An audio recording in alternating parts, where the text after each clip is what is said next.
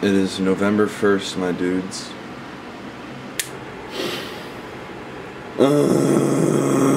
It's all gone. Yeah. I have a math test right now, so goodbye.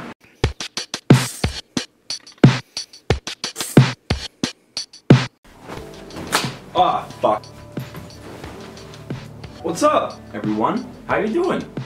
Hi, I'm clean shaved, nothing new's happening. I'm gonna do a little mix bag, whatever, I don't really care.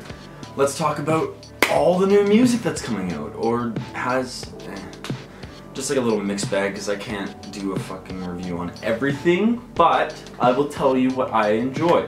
So let's start with My Ty, the collab album, boom.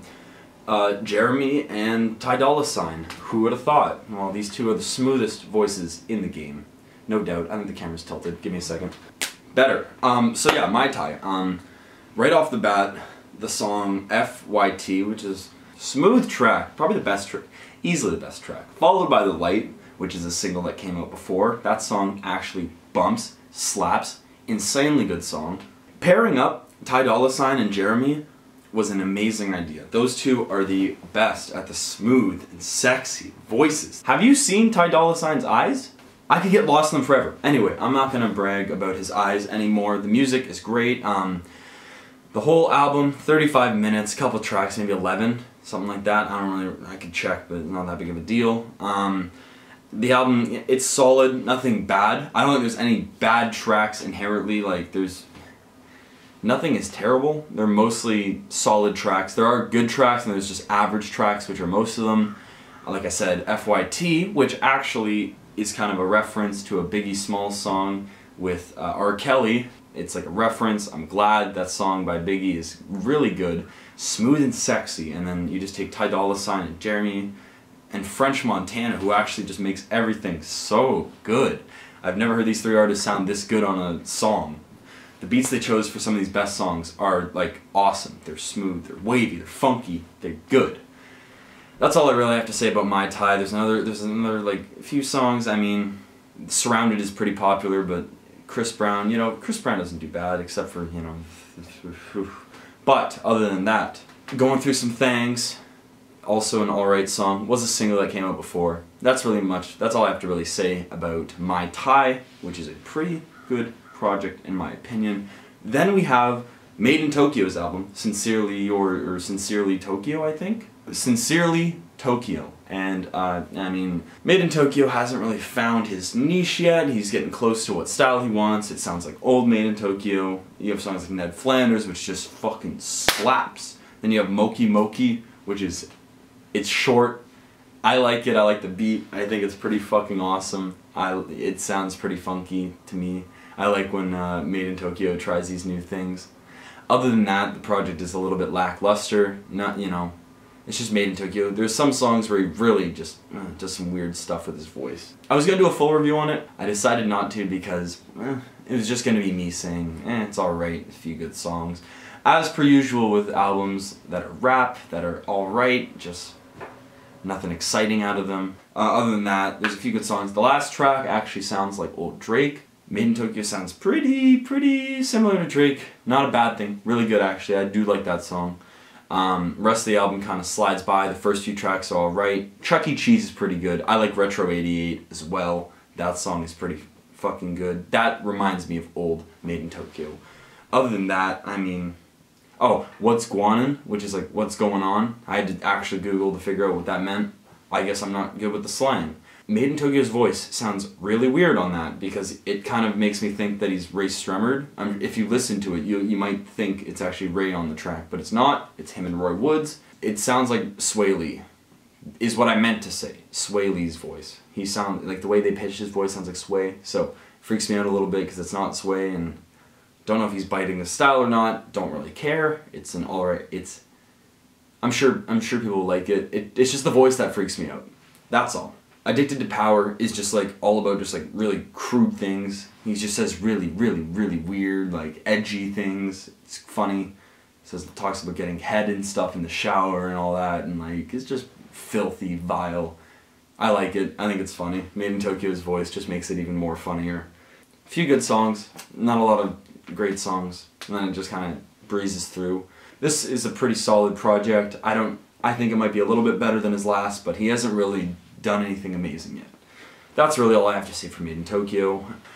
What I will talk about is Sunflower, which is the single Post Malone and Swae Lee, Speak of the Devil. Excellent song, perfect radio bump. I think it's really catchy. Post can't do anything wrong, really.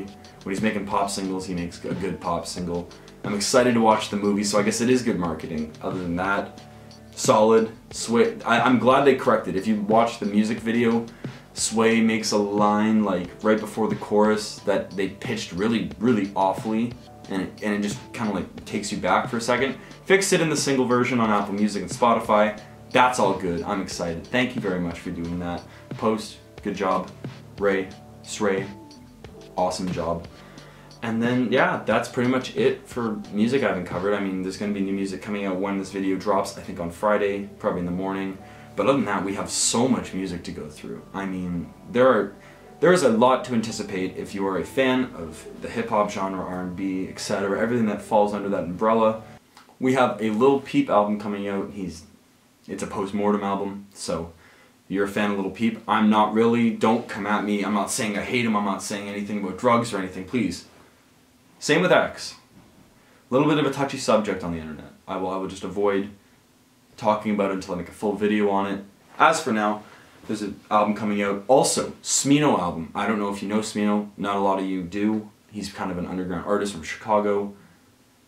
Insane.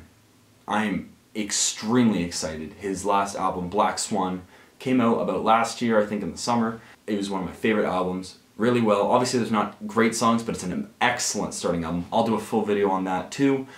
Black Noir is the album. I highly recommend you check it out when it comes out next week, because I will be doing a review, and I'll literally do a first reaction to it, because that's how excited I am.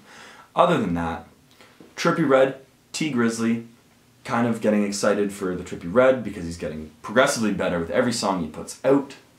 Earlier, Trippie Redd wasn't really, everyone thought he was kind of like a clone of a SoundCloud rapper, but he's really found his style in music today, and that's exciting. His voice is no longer annoying to me. I like it.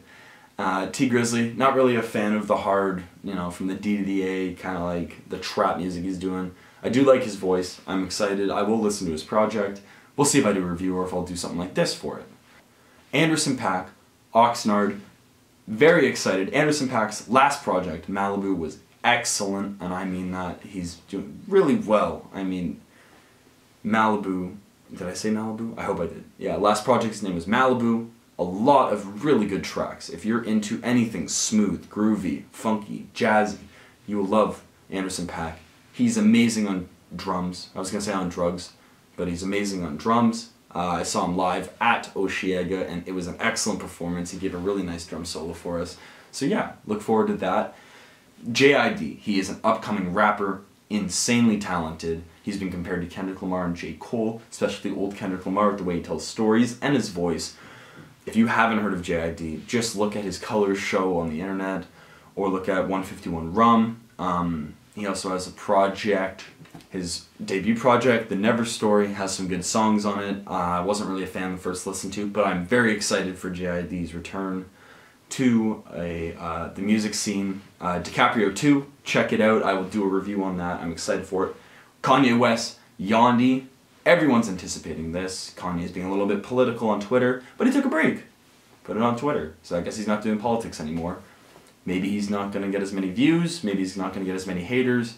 I don't really care. Don't put your politics on the internet if you want to be successful. Or do, because Kanye is still living it up and doing really well, even though he's said some pretty dumb things on the internet. 21 Savage is also putting out a project. Kind of excited for that. Last project in 2017, right at the beginning of summer, I believe, don't quote me on that, I'm just going by memory. Issa album, pretty solid project. We got a little bit more of a slow side of 21 Savage, a little bit more chilled out. Savage Mode was an amazing project. I really love the style he did, but I don't think he's going back to it. I think he's going to stay. But I really do like the way his voice is getting now. He's found his flow in the rap game. I just wish he went back to the more like hood, cynical, evil, murderous kind of, because that was really fun with his voice, especially how deep it is. And as for that, that's pretty much all the projects coming out in November, unless they announce more. Other than that, I think that's the rest of this video.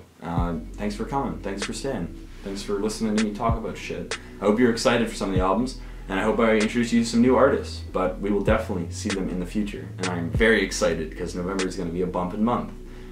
There's going to be like no time for me to do anything other than just listen to these projects. And I'm fine with that. I love new music. And I bet you can tell because I'm making this video. So, as for that, stay safe, don't die. I think vlog content is coming soon if you're excited for that. And I think that's it. Let's just wrap it up. I'm done.